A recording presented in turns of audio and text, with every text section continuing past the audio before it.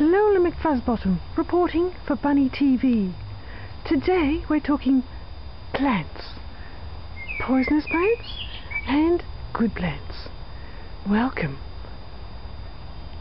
to this beautiful garden. We're going to take you through a number of plants, not all, just a few, so you can be aware of what's good and what's bad in your garden for your bunny. Bulbs. Bulbs are really dangerous to bunnies. They shouldn't be around for us to eat. They look really beautiful, but they're very deadly. This one's potato vine. It looks just beautiful, but it's really poisonous. Don't have this in your garden if your bunnies roam free. Daffodils. They're very poisonous.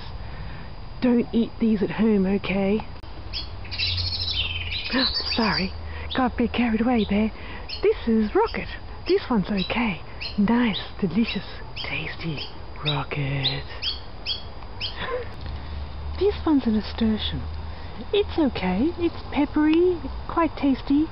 It's safe for bunnies, but not too much. We don't like too much. So there you go.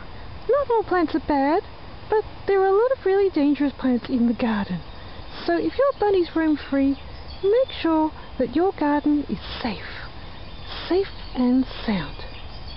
Thank you.